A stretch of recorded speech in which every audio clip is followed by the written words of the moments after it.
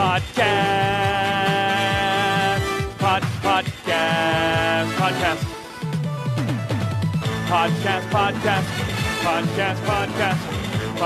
Podcast. Podcast. Podcast. Podcast. Podcast. Podcast. Podcast. Podcast. Podcast. Podcast. Podcast. Yeah, we are back. It's the Racer X Exhaust Podcast brought to you by Yoshimura here on the Racer X Podcast Network. I'm Jason Wygant. Missed this show for a couple of weeks. Was busy traveling all over the place. I know it's the off season. Had 2 trips to California in the course of 3 weeks. And the audio that I just got while out in California this week will be the subject of today's show. A couple things we need to talk about, though. In the time since I last did a podcast, 2 new RS12 exhaust systems from Yoshimura have hit the market, now available for the Kawasaki KX450. And I didn't think this was possible with a motocross exhaust system because even the stock exhaust system doesn't have to meet any real crazy sound standards or anything like that. But the RS12 for the 2021 Kawasaki KX450, actually it fits 2019 through 2021, 9.6% gain in maximum horsepower and a 5.6% gain in torque. So if you have a KX450 or 2019, 20, or 21, check that out at yoshimura-rd.com. And Yoshimura has one for the dual sports, the big dual sports, the very popular KTM 500 EXC, and it also does fit the Husqvarna 500 dual sport as well, although they call it a 501. Now, those bikes are super choked up exhaust-wise from the factory. So if you put an aftermarket system on, you're going to get big, big gains. And they did approximately 1,000,000% gain in power with the RS12. It's actually 21.8% peak horsepower gain and 15% gain in torque on these 500s. Look, I understand because I have a 350 dual sport, and the bike is so quiet stock. It is insane how quiet it is. And if you're, riding enduro type stuff, it'll actually work. But if you really want to open the thing up, it's not nearly as fast as a 350 should be. I'm assuming that the 500 dual sport's the same way. So as I've been saying on the show, the RS12 will be out for a variety of brands, not just Honda and Suzuki, which is traditionally the teams Yoshimura worked with. And here we go. Now we got KTM stuff. There's a YZ250F exhaust. We got the KX450 exhaust. Only bad news for Yoshimura is, dude, what is going on with these teams? Yoshimura was backing Geico Honda and JGR Suzuki, and now those teams have shut down. I don't think the exhaust sponsor was the linchpin here. Geico Honda lost Geico as a sponsor, and the JGR story, I'm just going to have to get into that at one point, but that is just tragic. We really thought that was going to revamp, redesign, retool, rethink everything about motocross and supercross racing when that team came in for the 2008 season. Coy Gibbs had a real unique vision where they were going to have everything under one roof. There would be a team trainer. All the riders would use the same test track, the same trainer, go to the same race shop every day. And I know that doesn't sound that crazy now, but back then that really wasn't done that much. Most of the time the teams would just literally see the guy at the races, and then the rider would do whatever. They'd ship him a practice bike, and he'd train with whoever he wanted to train with. He'd ride with whoever he'd want to ride with. There wasn't a lot of supervision. That has changed drastically now. Obviously, the Alden Baker program, for example, right? These guys all ride together. Alden's watching. They send the information to KTM out in California when they're doing their laps in Florida. Nothing is left to chance. That was a pretty revolutionary idea in 2007 and going into the 2008 season. Now, JGR did not have the success that everyone expected them to have. Joe Gibbs has won Super Bowls, and then he switched to car racing. They're probably the most successful NASCAR team in the last 10 years with the variety of wins they've gotten with so many different drivers. It's pretty impressive. And by the way, they did it with Toyota, which is an upstart manufacturer in NASCAR. So honestly, it appeared there was no hill that Joe Gibbs Racing could not climb, but they could not solve this motocross thing. There were a few highs. They won 2 Supercrosses with James Stewart. They won 2 Outdoor Nationals with Justin Barcia. But look, when you have Stewart and Barcia, no one is going to be satisfied with 2 race wins apiece. They wanted to win championships. And it didn't come together with those guys, and then things started getting worse. The injuries were out of hand. They switched to Suzuki, and, Barcia wasn't even able to make it to Anaheim 1 a couple of years. Then it started getting downright tragic with the injuries, right? So Weston Pike goes down at the Paris Supercross, doesn't ever race again. Joey Savatgy comes on board. He hurts his foot real bad in Australia. Didn't race Supercross this year. Really struggled coming back in the Nationals. Just nutball, man. How bad it turned at the end and how symbolic it was that our last Lucas Oil Pro Motocross race, this is how it ended for JGR. Okay, you want to talk about, well, you could say normally the phrase is you go out with a whimper and not a bang, but there kind of was a bang because all the guys hit the ground. 3 riders were out injured for the final race of the year. Alex Martin broke his leg in practice at Fox Raceway. Savatgy had hurt his ankle the week before. He tried to ride, couldn't go.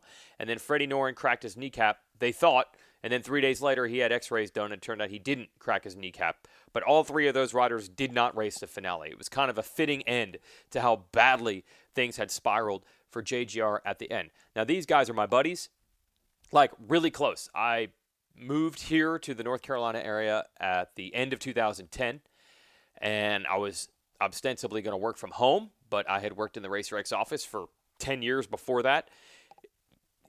Sitting in a room by yourself isn't really that fun. It's not a creative environment. Ask me how I know. I'm doing it right now. So it was great to be able to go to that JGR shop, which is only about 5 minutes from my house. And I'd hang out there. I'd go there every Monday, a couple other days a week sometimes, and, just talk about the industry, rumors, things you heard, goof around. Then you'd see everybody on Friday at the airport, Saturday at the race, Sunday at the airport. Got really tight with that entire group. And there is a real cottage side industry of moto here in North Carolina, and it's still here even with the team shutting down, but it's all from people that JGR imported to the area. Phil Nicoletti is here. Chad Reed is here. Justin Brayton is here. So many guys are here, partly because of the JGR connection in the first place. So we in this area can live without JGR right now, but that's what brought in so much talent and shops and infrastructure and trainers and things like that. So I do wonder where we're going to be in the future without JGR importing it. They did great things for the industry. They hired a lot of great people. The team had expanded to a Suzuki 450 and 250 team, I think 3 years ago, and they actually doubled the size of the staff. It was looking good for a while to really revolutionize the sport with the private team that could battle the factories. And I believe when they got that Suzuki factory support, I don't feel like the JGR and Yamaha marriage was ever great. They at one point were considered Yamaha's factory team, but I don't think they really saw eye to eye with Yamaha. They did have a good relationship with Suzuki from a management and personal standpoint, but I think we all know that Suzuki's fortunes are not very fortunate right now.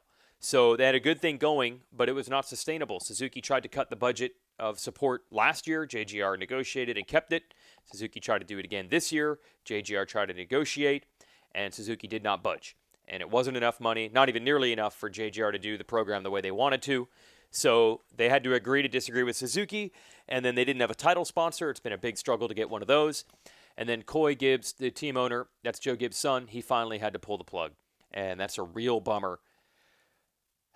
Obviously, personally, for the guys over there. I talked to J-Bone, Jeremy Albrecht, the team manager, throughout this final week, which was last week when they were deciding all this.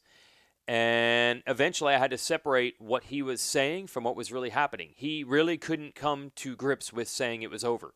Now, I heard that they told all the employees it was over, and everyone had been told, I think they could work for one more week, and they would pay them out, that kind of stuff. But J-Bone kept saying, no, there's still a chance. There's still a chance. And then I finally had to say to J-Bone, is this just how you feel about it? Like you're saying there's still a chance, even though there probably isn't? And he had to admit that that was a lot of it. I think J-Bone will probably end up still working over there in some capacity. It's still a big operation with the car racing. But he hasn't given up on the motocross dream. And I think Coy's bummed too. Obviously, Coy's situation has changed. This was really tragic for the Gibbs family. Coy was running the motocross team, and then his brother JD was running the NASCAR side. And then JD, very young, passed away to a very bizarre situation, just a brain problem. The Gibbs family never really defined what it is, and then he passed away. So Coy had to move over to the from the motocross side and do more on the NASCAR side, but he stayed in it. He kept supporting the motocross dream. Coy's son Ty is one of the up-and-coming stars of NASCAR, so that's about to get real busy. I'd say maybe 2 years away that you'll start seeing Ty at a very high level in NASCAR. So priorities somewhat shifted for Coy, but I think he still would have stuck with it. I don't think he wanted to give up on this, but he was getting hit on both sides. They could not get a title sponsor, and Suzuki was pulling massive money out of the program compared to the money they were putting in a couple of years ago. So it eventually just didn't make any sense at all. And I think Coy has the money to bankroll it, but at some point you just got to say this doesn't make sense anymore, and that's a real shame. I suppose because J-Bone still wants to do it badly, and I think Coy does, you cannot completely rule out JGR coming back if something were to fall into place. I think they'd really be under a different type of structure. I believe one of the things that JGR could still deliver to a motocross brand if they wanted to get a manufacturer back on board, they can build stuff more quickly than a lot of the factories even can, especially if you're relying on stuff coming over from Japan or Europe. I believe that might be the only option for them. The traditional race model of we'll get so much sponsorship that will be awesome and we'll win. They had a long time to make that happen. It did not happen. I don't want to rule it out. Certainly don't want to see that team go. That one really hurts. And that's just the internal side. What's even more of a bummer is what this looks like externally for the sport. Because JGR knew that if they failed at this, anyone else who was ever thinking of launching a motocross team could potentially say, well, if Joe Gibbs Racing cannot do it, how could we? They had plenty of money, they had plenty of resources, and they probably had more contacts with outside sponsors than any other team ever could have, and they still couldn't get a sponsor. So that's scary. Now look, every situation is different. You cannot guarantee, because it went sideways for JGR, that it could not work for someone else. But that's going to be the perception. And I think they really felt that pressure. I think that's why they kept digging in 2019 and the 2020 seasons to keep going and not give up on this. But now it just doesn't make sense to keep going. And that's not good because, man, for sure, 2007, 2008, it seemed like this was going to be the way. By 2020, all teams were going to operate. And we've lost more of these type of teams than we've gained over the last few years, especially if you go back, RCH folding and things like that. So it's just tough sledding. And I did a video about this and how it affects. You would think that this is all about, these teams need to be smarter with marketing. What's the problem with marketing? What's the problem with marketing? Why can't they get sponsors? And I've heard every suggestion from every fan, crazy stuff. But I have a terrible secret that I have to share here. This is no longer about the marketing side for sponsors. This isn't about getting a bigger logo on the side of the bike, if we had more plastic on the bike. This isn't if the riders would do something on the podium to make it more obvious who sponsors them. You cannot even play that game any longer.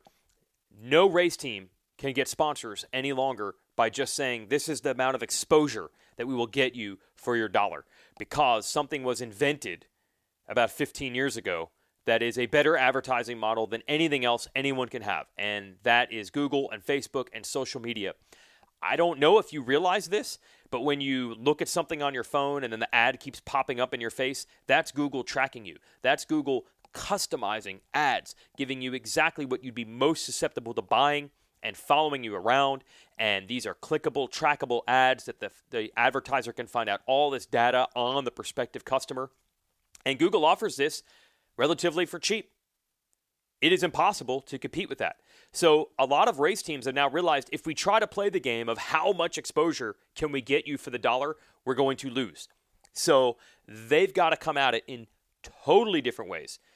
This has become egonomics instead of economics. There is still a certain cool factor to being part of a race team.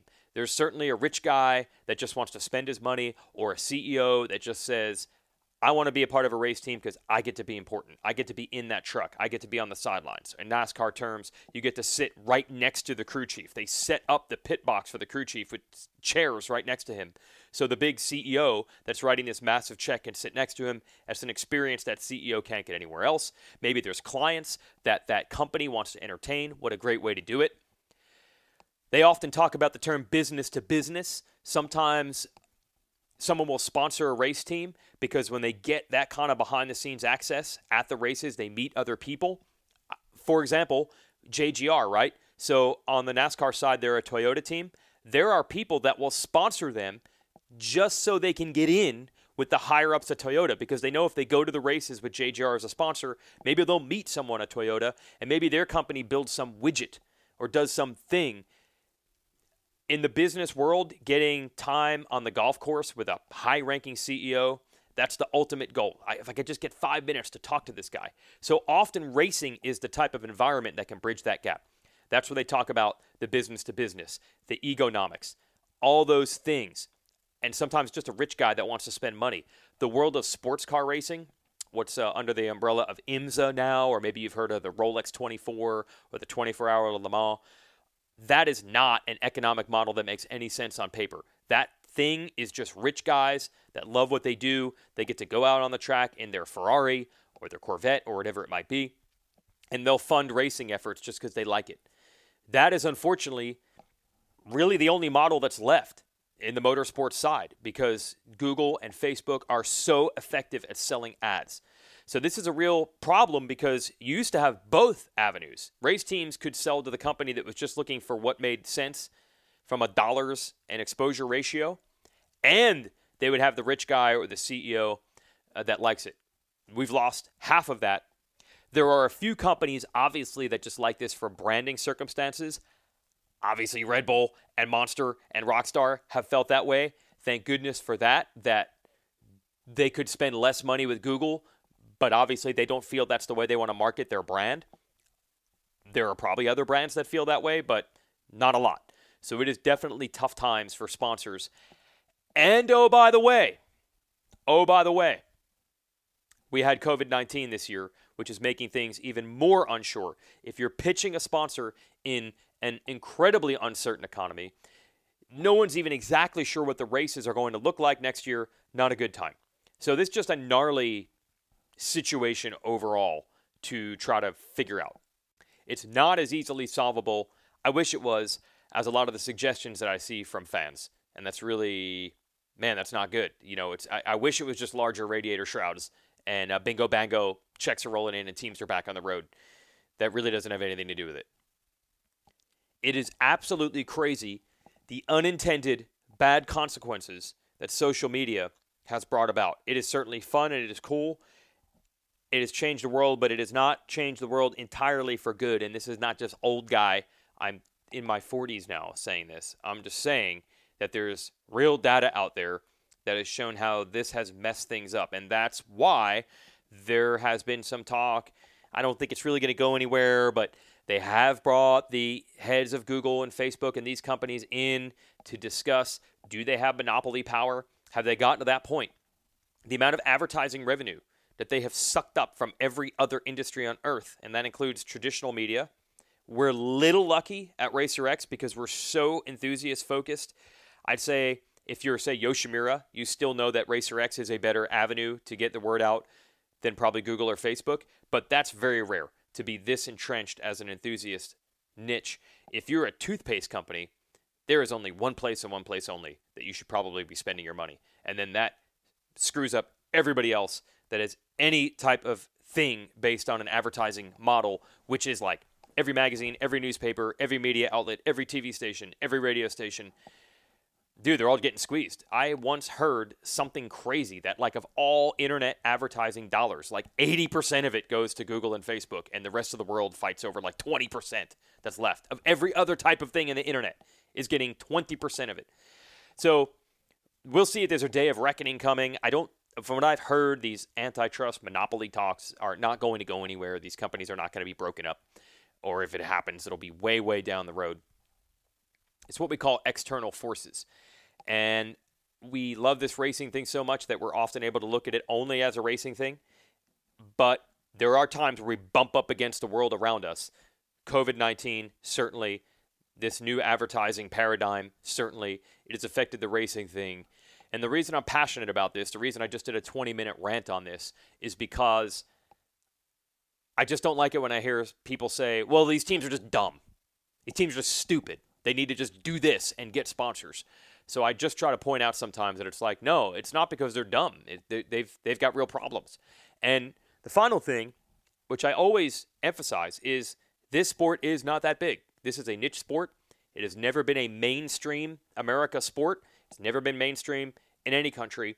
So when we see this dearth of outside sponsorships and outside teams, I always considered outside sponsorship just a bonus. It was certainly nothing you could count on in a sport that is not mainstream and most people don't even know it exists. So to me, it was always lucky that there were any sponsors at all, as opposed to why aren't there sponsors for every single race team out there. So along those lines, Geico Honda is gone. JGR is gone. We did not hear much about the Rocky Mountain ATVMC team either way, but kind of when you hear the footsteps of JGR's done and Geico Honda's done, you start wondering about all these other teams. Now, the MCR Honda team, that's Bullfrog Spa's Smart Top. I talked to Tony Alessi 2 weeks ago, and he said, we're lucky because Mike Genova, ultimately the team owner, is funding this. We want to have sponsors. It's great to have sponsors, but we don't have to have sponsors to go racing. So they were really never in doubt of going racing in 2021. But the other teams, any team that is not a regular factory team, I think there were worries. And we didn't hear much about the Rocky Mountain team. And then all of a sudden, at this KTM event, the event took place Tuesday morning. I didn't hear anything about this team until Monday night. And all of a sudden, yes, the team is here. Yes, the team is good. And the team will now have Joey Savatgy on board. What? Joey Savatgy? Where's Blake Baggett? Where is Blake Baggett? Blake Baggett did have another year on his contract. That's what the team had announced, that he had a 3-year deal 2 years ago. They announced that. He would have a contract for 2021. We did reach out to the Baggett camp, and someone did confirm, yes, they still had a contract. Now, the official word from this team is that they couldn't come to terms with Blake. He wasn't a free agent. They weren't negotiating in the traditional sense. Obviously, 2020 was a crazy year. So Baggett doesn't show up on the team any longer. And, Geico and JGR are having their issues. And I just kind of assumed, I bet you Forrest Butler, the team owner, his back was probably up against the wall. He was in the corner. There were probably some dark days. But I had the chance to interview him, and he says no. He said it was never at the point where he thought he would not be going racing ever again at all. It was more a matter of maybe the team would have to shrink in size, or maybe they'd have to do things differently, or lower budget. But he says that it was actually okay. So we'll talk to Forrest and Joey Savatgy in just a moment. But I do want to mention MX Tech Suspension, manufacturing professional aftermarket suspension for riders who want excellent comfort and control. Their quality engineering is based on a lifetime of specializing in dirt bike suspension. So they have developed a lucky fork, dual springs, dual cartridges, huck valves, and ultra lightweight. Because MX Tech utilizes the latest in technology and coatings to deliver maximum performance while remaining the lightest shock available. Go to mx-tech.com for more information. We're all about the hyphens here. Yoshimura-rd.com and mx-tech.com. So now let's talk to Forrest Butler, and he essentially splits this COVID year into two segments. You had the March-April time. That was terrible, and no one knew what was going on in the world at all. And then the time when they got back to racing and things started to look a lot better. So we'll start off talking about the dregs of the pandemic back in April. April was just the unknown, as I would call it. Right. And then you got on the wishful, Supercross was like, we were going to go to Glendale. If you're on my end, yeah, we were the team end, you were working on plans weekly, and every time it got pushed back, you'd get more concerned and worried. Yep. But once it was finally booked, once you finally got to Salt Lake, once you were finally racing, no, it wasn't normal by any means, and changes were going on everywhere. But once we raced, then I was like, okay, we're racing again. And then, then on my own side with sponsors, like, it's been a heck of a year. Things are drastically changed. But by the time we went racing again, some of those changes had already been made for me. So the path was already laid on what we needed, what we had to do, or what we had to work with. And then outdoors getting ready to go originally at the beginning of July was a real hope. That's the next thing I remember was finding out we weren't going to be racing 4th of July weekend, and maybe the next was almost like, and then all of a sudden when they announced that it was going to be a month, that was when I remember talking to the Coombs myself on the phone, just, is this really what's going on? And that was almost like, I want to say, not to put words in Carrie's mouth, but I had a phone call with Carrie, and it was almost like one of those times where I think the teams weren't communicating. We all weren't communicating teams with promoters like we should be. Some people were, but not everybody. Yeah. And that, I think, helped, because a lot of the phone calls from there moved forward, and they knew what a lot of the teams were working with different dynamics. And no, you're not telling stories out of school. I heard that too. Like you specifically, your team. Like we need to have some races here. Exactly. So if we wouldn't have gone racing, I don't know. But the fact is that we did. We just my way of going about it was taking it time for time. Again, just being thankful for each race we were getting and each thing we were getting going forward. Right. And then as far as talks and plans for 2021, as they started to come together, we're still living in the unknown, as the truth be. Yeah. You know, we have these series we're planning for and everything, but I think at first everybody was like, well, let's just get to elections, and we'll get to elections and we'll all know what we're going to do. And now here you are with another first, and you have no idea what's going on. Right. So. But, okay, so March, April, everyone on Earth doesn't know what the future holds. But you're not saying this went on for 6 months, or it's not going to this day where you're not sure if you were racing.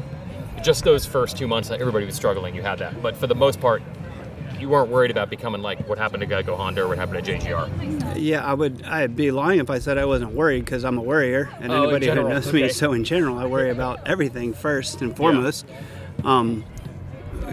Confidence in the program behind it, and what level, I guess. Better answer would be, what level are we going to go racing at? That would be the unknown. Okay. You don't know what level you're going to go racing at, where you're going to go racing at. But again, it all starts to follow the series. So my stuff is more generally set up on what we're going to be doing and what actually exists out there. Yeah. So I've had confidence we're going to go racing, but at the same time, how can you say it's not scary when you start hearing the rumors that Geico's going away? Yeah. You don't believe it. In my shoes, honestly, I didn't believe it, because it's internet stuff, and I'm just not going to follow the internet stuff. I figured there had to be more truth behind it. So I really honestly didn't believe the Geico thing, or even talk to a friend there until when did they make the final announcement? The last race? Oh, done, yeah. Final race. I think it was like Thursday before. That was the first time I believed it, when it was officially released and true, and it happened. Yep. And then even JGR, they're all heartbreaking. Hope they come back in their own way, or maybe it's temporary plans, but same thing. It's been a media ride, and they're constantly on a roller coaster with it. So I didn't think. I just thought, okay, it's again, it's just like last year. They'll take their time and they'll figure it out. They'll get it ready. Again, everybody seems to want the industry standard, because when things were great, we were all able to have everything ready in October and announce it. Right. And I always think about like Jeremy answering questions last year in November, December, guys, I understand everybody else wants an answer, but we're just on our own schedule right now, and when we find out, we'll release it. And sure enough, when they found out and got together, they released it. Yep. So that's honestly what I thought myself was going on again. So again, when that one, whoever texted me that day, like, it's done, I was like, no, it can't be rumors. He's like, no, it's online. It is. They made it official. So it's shocking. It's not good for the industry by any means. Yes. But it's a show of what's really out there. Yeah. Do you think, by the way, are you able to separate any of this from like COVID 2020 and like problems in general? Is it like, it was just 2020? Or is some of it like, because I don't think the Geico thing really had anything to do with 2020. I don't know if JGR did either. Don't call them that. You'd be asking me questions that I honestly don't know the answer on. No, right. I would assume, if you asked me not knowing, I would assume that it was all COVID related. Oh, you think it's all COVID related? Yeah, but I don't unless you know something I don't know, like a top secret. But no, COVID's been nasty, and I think that's, you get in your industry, you get in your world, you get in your bubble, and then I got friends that I got just people in all different industries all over the place, and at the end of the day, it falls down to there's 52 million people unemployed. I mean, this is a national, this is a global pandemic. Sorry, not national, global. And it's not over. Yep. And there's people who completely get it. There's people in the middle, and there's people living in a bubble who don't get it. But we're living a pandemic. So when you got to slow down and think, like, man, this is the stuff that I don't know if they're going to have books by the time our grandkids are in there. However they read. However they read, they will sit down and read about this the same as we have about Vietnam and World War II and things. And when you think about it like that, that's what you got to do to realize the magnitude of what we're living through. It actually, when you see that, like, the Indy 500 had 2 years off during the World War, or they didn't have a World Series, that's when it actually gets scary, because you're thinking like, oh, we can't live without it. We'd all be out of jobs. And you're like, oh, it's happened before. Yeah. Massive things have been shut down because of world events. Yeah. There's no guiding light to say like, oh, it can't possibly happen. It's literally happened. Yep. There's been, no Indy 500 because of World War II. So why not our little thing?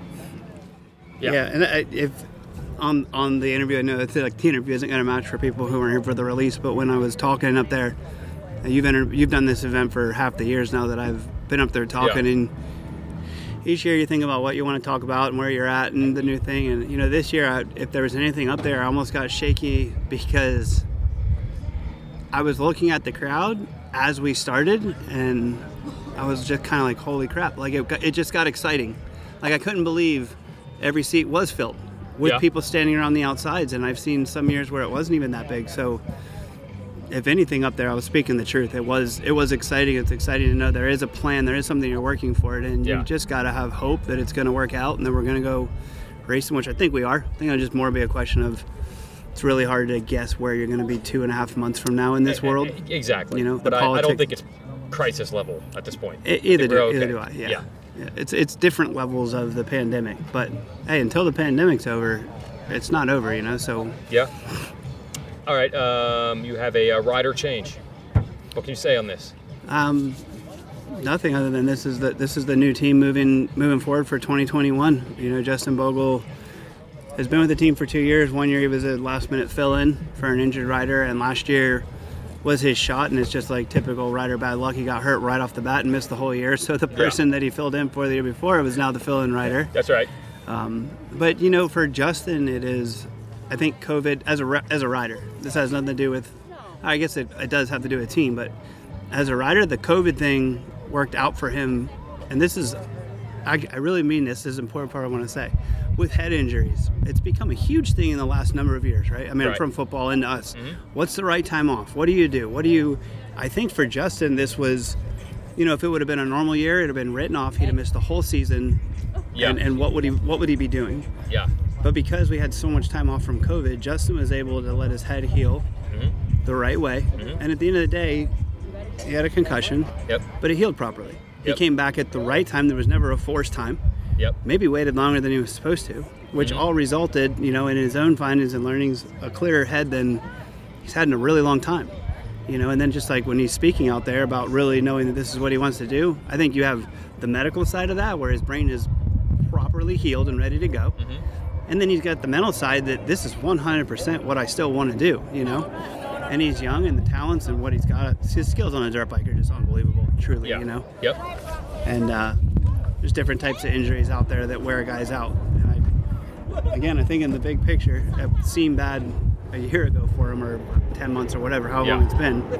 But now I don't think it could have been better. I think it was a good thing for him, honestly. The time. The time off to heal and feel right and see everything from the outside looking in one hell of a year. Well, really, his last couple of nationals, the results started to come around. We wouldn't have been racing in September and October. Exactly. In a normal year. We would have never seen it. Where's baggage? You got anything you can say on that? No. We just come to terms on 2021 in the future, and that's all there is to say. All right. And then, so was Joey, I mean, dude, another weird side effect of 2020 is that a guy like that ends up being just available. Yeah, the thing with Joey is it was really, again, I guess in the big picture for our team and our outline, Justin, we just picked Justin. That's why everybody's been, what's the team going to be? You know, we just came to terms and picked Justin maybe 2 weeks ago, if it's been 2 weeks. Boom. Yeah, okay. And really even that was 2 weeks. Yeah, so it was really between those two. Like that, you know, there were some other people on the list and just a group of riders that we were looking at and talking to. So as far as talking to Joey, we were talking to Joey about that spot. You know, Bogle might not have been in that spot. That was going to be Joey. Who was it going to be? I see. We decided to go with Justin for our own reasons, and then the way everything worked out, just, you know, then we were open to looking for another rider. I see. That's why the Joey thing is just went on as far as with the team. That's why he's not riding or anything yet. So we just came to terms. Right, but you had been discussing with him for much longer.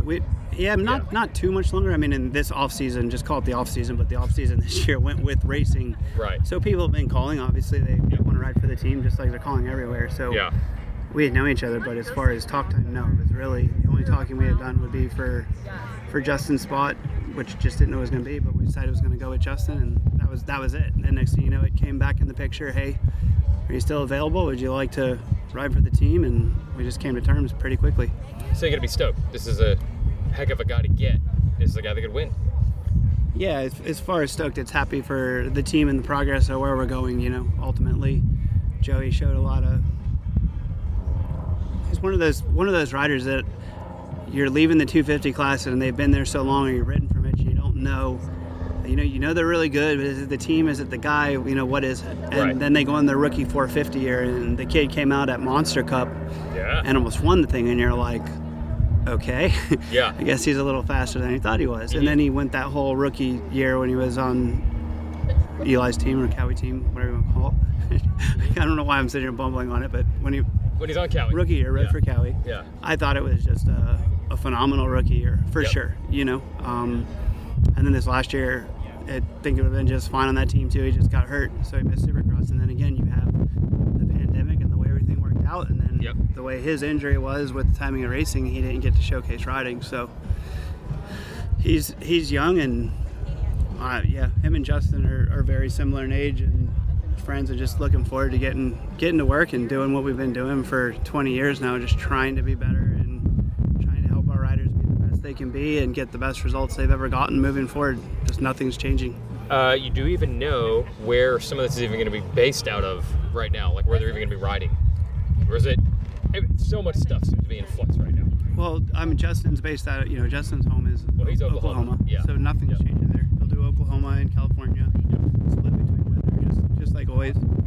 I mean, obviously we're not racing in California this year, so guys won't be out here as much, I would say, on pre-guessing. To be honest, we're in the middle of figuring that stuff out right now. Joey's obviously already from the Florida area.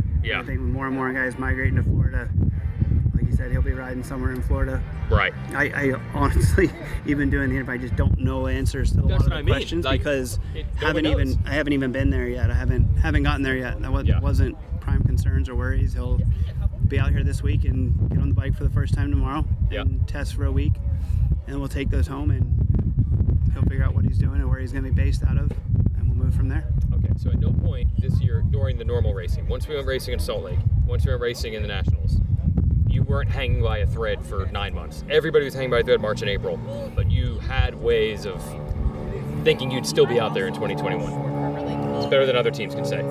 It's how do you answer the question if it's your own self-confidence or belief? But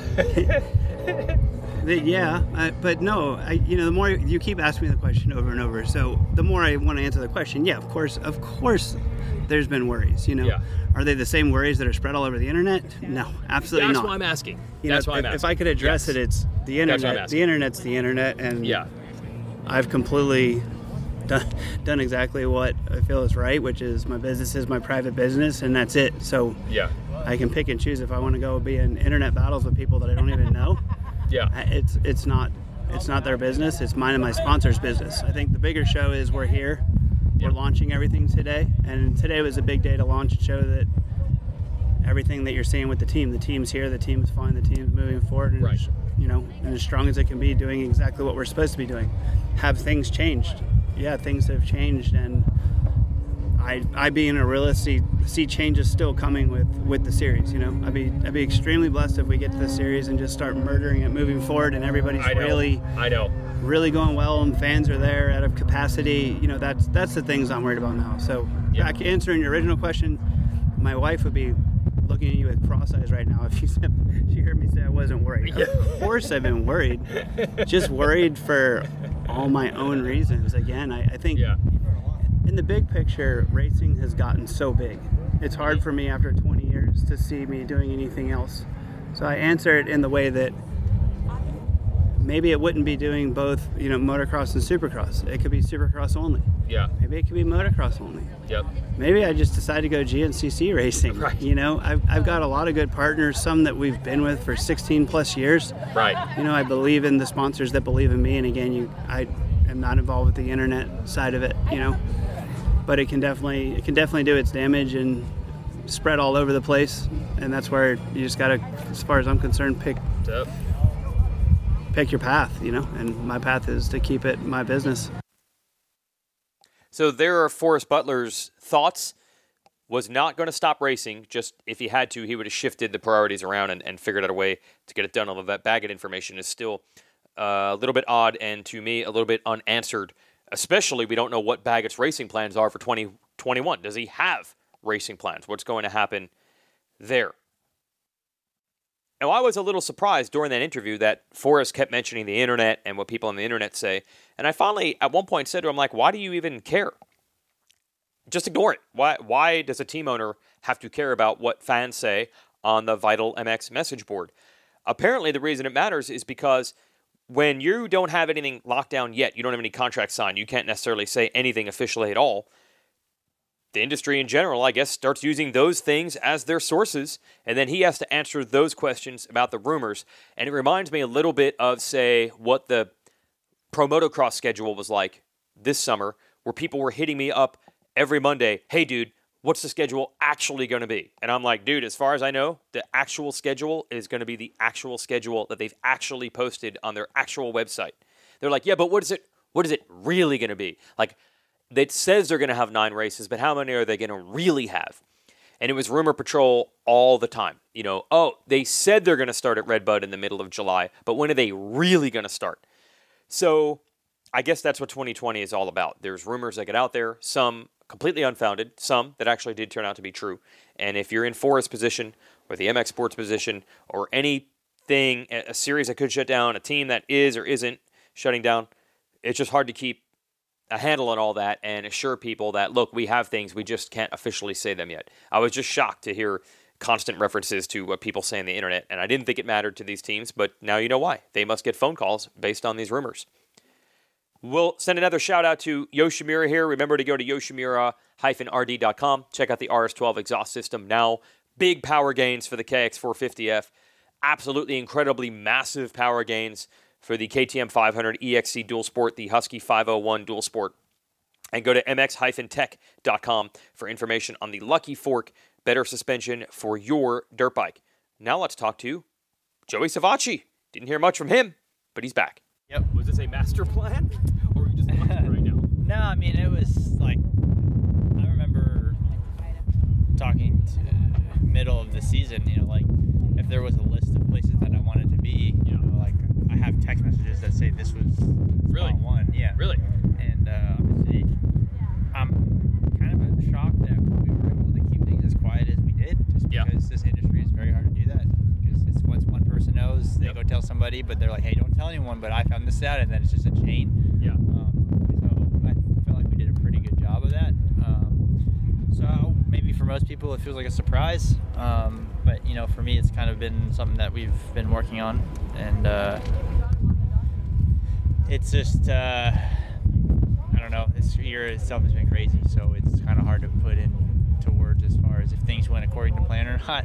I think that's not even a phrase we can use for 2020. Nothing has gone according to plan, but this was definitely number one on my list where I wanted to be, and you know, regardless of the backstory, we made it happen, and this is where we are. Yes, as I'm saying, it wasn't like you hadn't even thought about this team until 10 days ago or something. No. It had been in your mind the whole time. Yeah. Yeah. Now, where are you actually even as a racer? Like, you did come back, you did race outdoors. Are you still dealing with lingering, or is your foot and everything all good? No, we're good. Actually, I feel better in a boot than I do without a boot. Okay. I think it's just like one of those things. It's like just more support. Yep. When I was out here a couple weeks ago, right before Halloween, I went and I was getting my foot worked on just to kind of help break up some scar tissue, because there is a little bit of tightness in there. Yeah. But as far as like when it's in the boot and riding wise, I've yet to have any issues. The only time I've had an issue was I crashed in Colorado this year outdoor, and I just couldn't get my foot out of the way.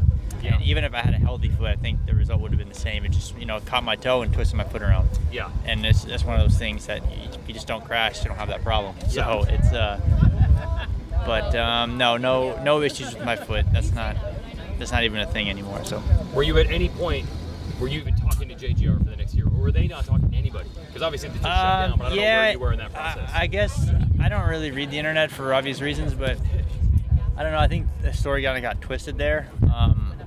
It wasn't that I had no interest, vice versa.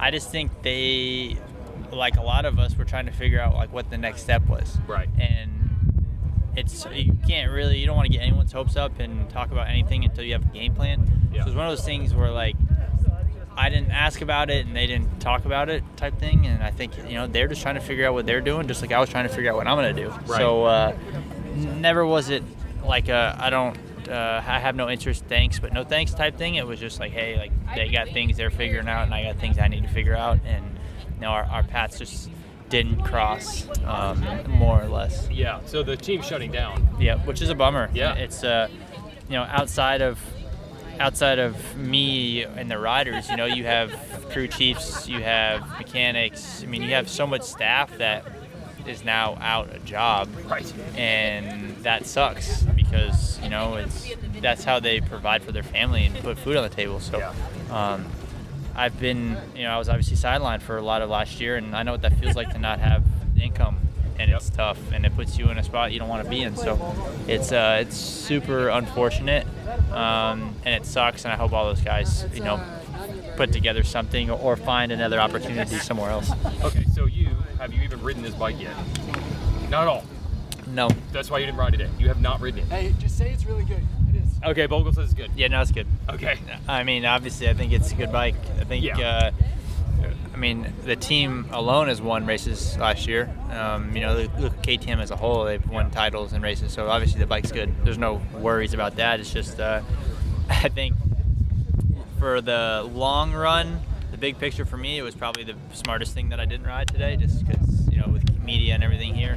Obviously, I'm sitting here like just let me go for a couple laps, But I think, when you saw them out there, did you? Oh yeah, I was just like, man, I think I could do a couple laps. Just give me a chance. But I think it's going to be best to get our feet wet, a slower pace, kind of get things figured out, and then we can transition and get things going. But as far as like you physically and all that, you're good. Oh yeah, no, we're good. Right Yeah, now. yep. Okay. I mean, I rode a couple weeks ago.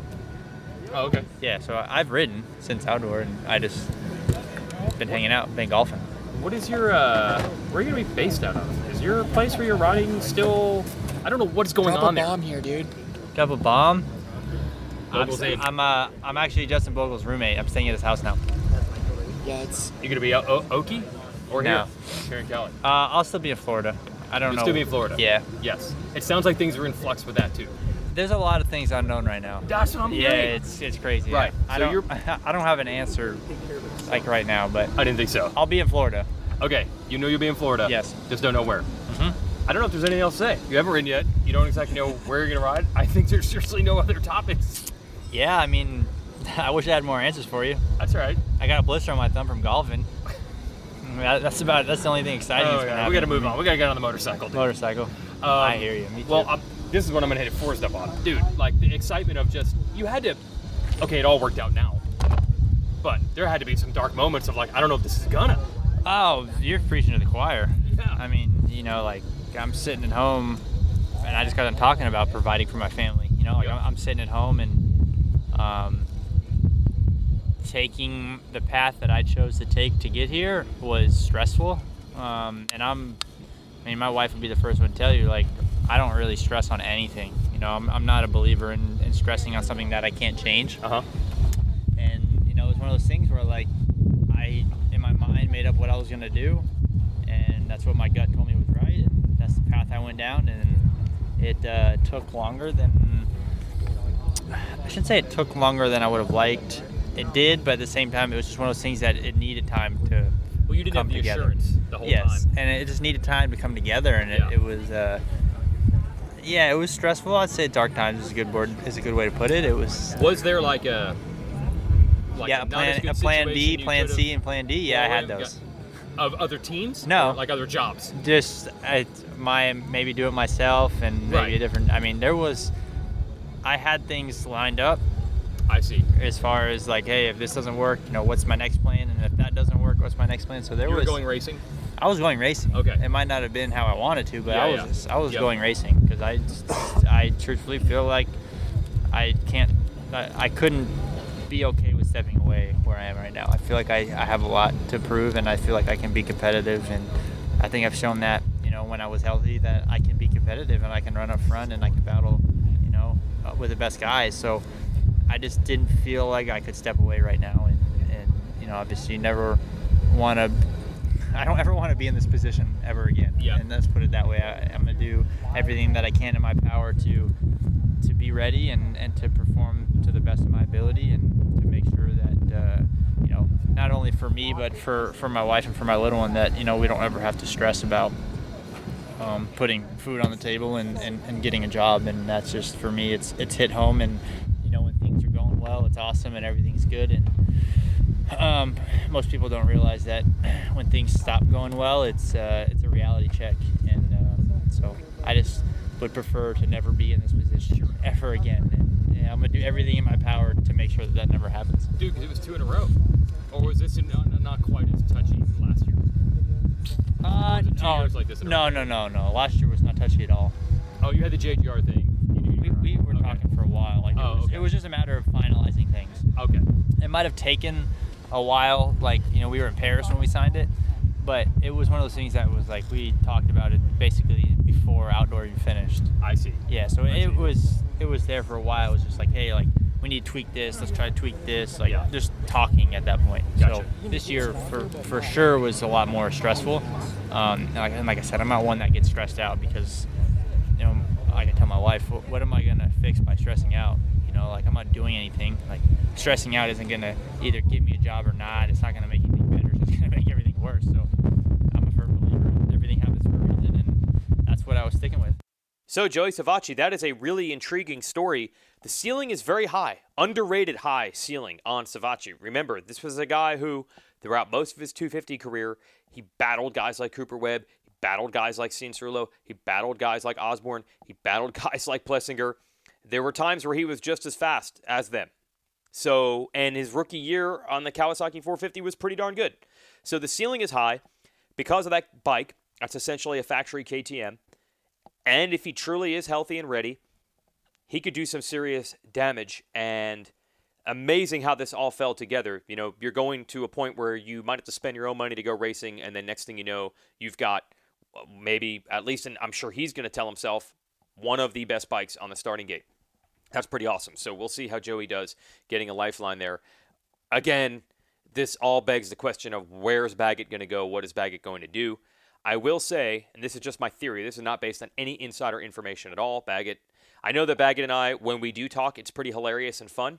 I'm kind of the Baggett whisperer, but those talks are few and far between. Baggett is not big on returning text messages and answering phone calls, even at the best of times. He's definitely not talking to anyone about this right now. But I will say, if there is a rider that I could picture, again, this is just me speculating. This is not based on Baggett saying this. If there is a rider I could just see disappearing from the face of the earth and you just never see him at a race and you don't know what's going on ever again, yeah, Baggett would probably be at the top of that list. That doesn't mean that's going to happen. But, I don't know what other good options are out there. Every team is full. And I don't think Baggett has any desire to ride for free. I don't think he needs to do that. Just to get his name out there. So this will be interesting where this is going to go. But it's Savatgy and Bogle, and there's Forrest Butler, and they have survived the dark winter that was 2020 for privately owned motocross teams.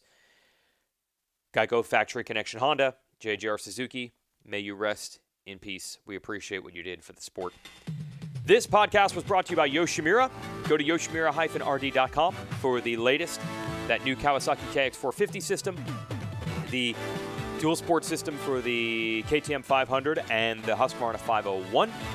And they've already had RS12s for Suzukis and Hondas and the YZ250F Yamaha. So lots of cool stuff coming from them. And YoshimuraCycling.com. You can get those Chaleo pedals. I now have a mountain bike back, so I'm going to start running those pedals. And they've got some cycling kits over there as well.